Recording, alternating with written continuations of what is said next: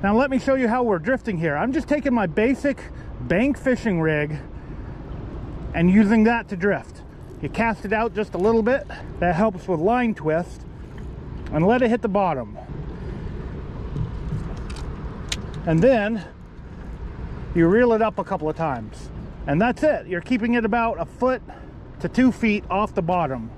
Now while you're drifting, you want to readjust this every now and then. So just open your bail up.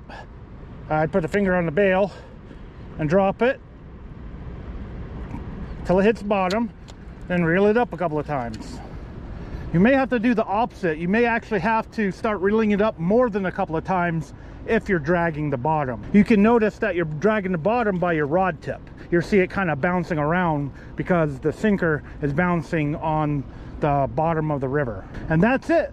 That is basic drifting.